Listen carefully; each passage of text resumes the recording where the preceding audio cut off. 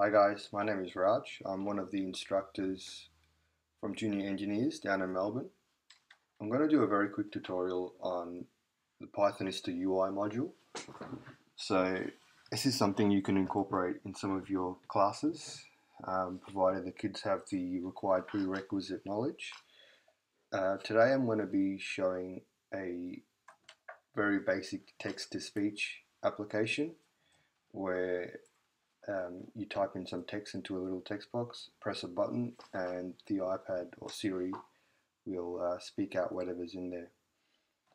So I'll go to the next slide. So the prerequisites are for the kids to start building some of these applications are variables, if-else statements, and functions. And these are an absolute minimum.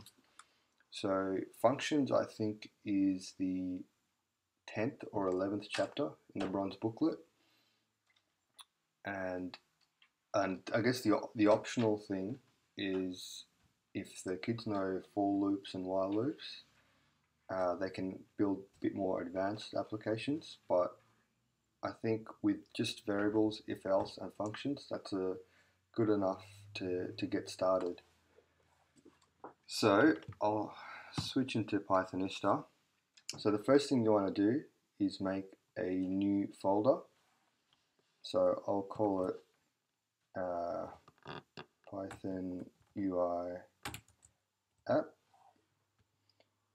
and in here I will add a new script with UI file. I'll call it text to speech app. So doing that, it creates two files. One is a UI file and the other is the actual Python script file. So I'm going to move over to the UI file, and I'll just play around with this. I'll maybe make it a little bit bigger and make it 400 by 400 maybe. And then, so this plus on the top left corner, that little plus sign, so that's all of the drop-in elements you can put into your app. So there's switches, buttons, labels, text areas, I think there's date pickers. So I'll just delete that. So yeah, you can play around with that. For today, I'll just add a custom view. This is just going to be the background. So I'll put that over there, and I'll change the background color. And yeah, the kids can just play around with all of this and change the colors, or change the text types, or whatever they want to play around with. It's a really bad color. Maybe I'll do. Alright, that'll do for now. And then I need to add a text area. So I'll put that over here maybe. And I'll give that a background color of that, and maybe a border of this. This is probably not going to look good, but I guess that's not the point of this video. And then I'm also going to add a button. Okay. And the button is going to be called text to speech. Now, the important thing, there's two important things with the button. So the name, so that's kind of like you can think of as the ID. So whenever you want to refer to this button in your code, in your Python file, script file, you got to use this ID here, button 1. And the next thing is the action, which is the function that gets executed when you press this button.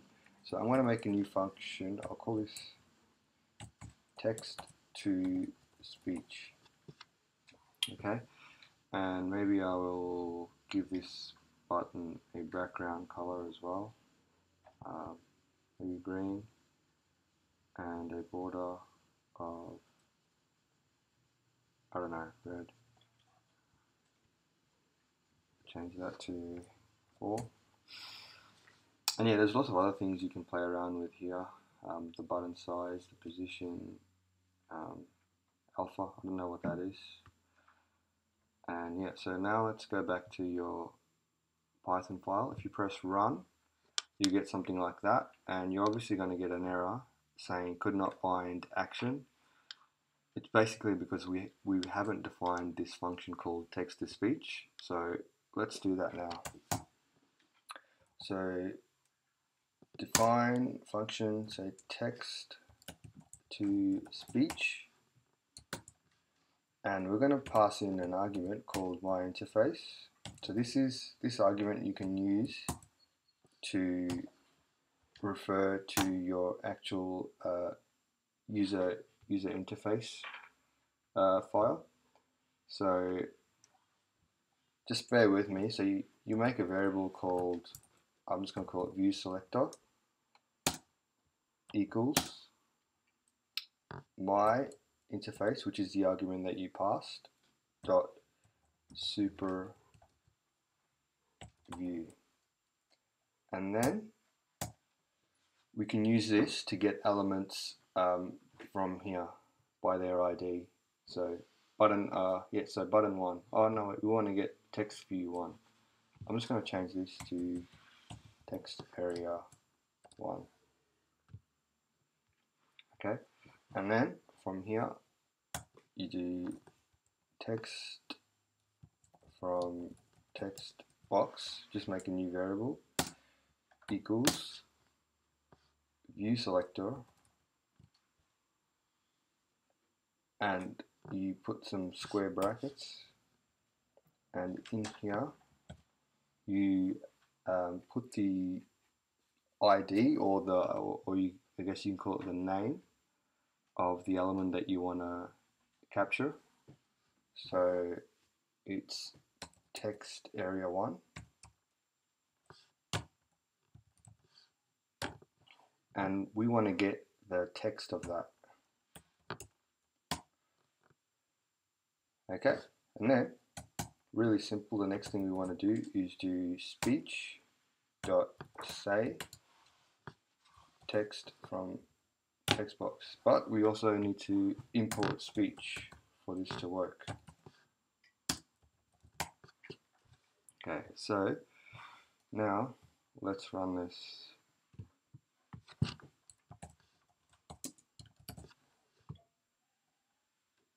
Okay, it's not working.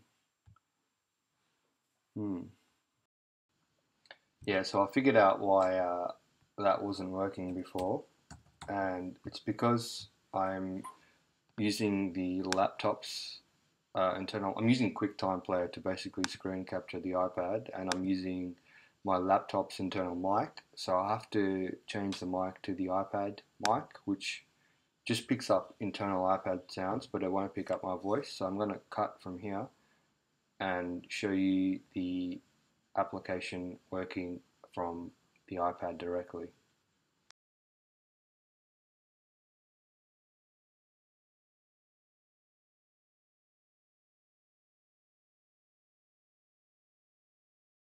Hello junior engineers. Okay, so thanks for watching. So that was the first Pythonista UI tutorial. So it was a fairly basic application.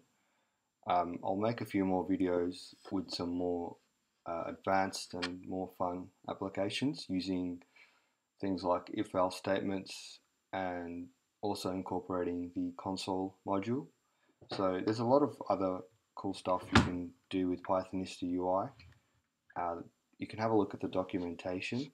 If you just go on Google and type in Pythonista UI, there should be quite a whole lot on the documentation.